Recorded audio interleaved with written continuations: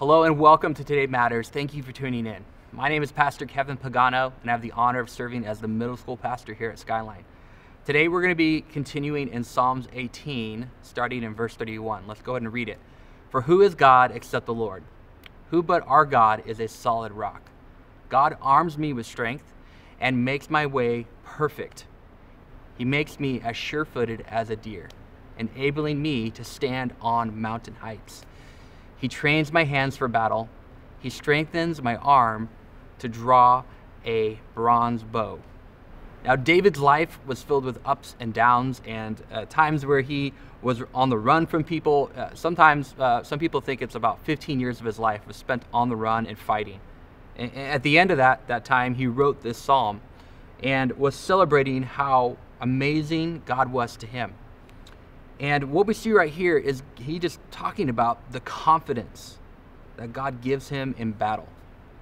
And, I'm thinking about this for today. I know we don't go into battle too often, and that's a good thing. But spiritually speaking, it reminds me of another section of Scripture in Ephesians chapter 6, where it talks about the spiritual armor of God.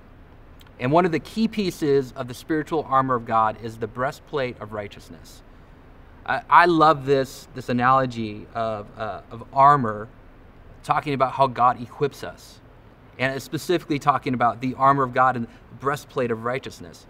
You see, a breastplate is like the essential centerpiece protecting all the vital organs in your armor. So you can run into battle and you don't have to worry so much about all the things that might come after you.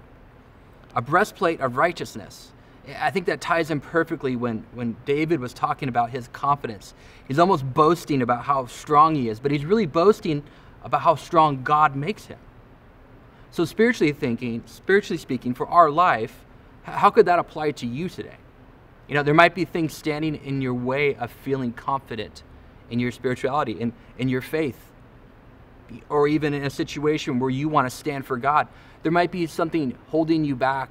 Well, I'm not perfect enough, or I'm not good enough, or I still have sin in my life. I don't really think I can speak up for God in this situation. But the beautiful thing about God is he gives us his righteousness. And we get to put on his righteousness like a breastplate, like a centerpiece of our armor.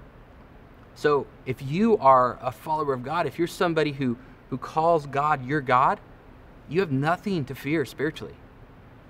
Even if you have sin in your life and things that you have shame over, you can give those to God, and he is faithful and just to forgive you and give you his righteousness. It's a beautiful concept that is a deep theological concept. It's called imputed righteousness. And what that basically means is that the righteousness that we receive from God is nothing that we can earn, nothing that we deserve. It's purely God's gift to us. And that righteousness that we receive is actually Christ's righteousness. So imagine that. Imagine walking into any spiritual battle, any spiritual situation. You're walking as if you're Christ.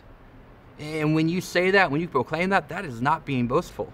That is actually boasting on God and saying how beautiful and amazing God's mercy is to give you the honor of walking in his righteousness. So today, I pray that strengthens your faith. It strengthens you in whatever situation you might find yourself in. We can have a spiritual victory because we know that God has given us his righteousness. Thank you for tuning in today, and be blessed.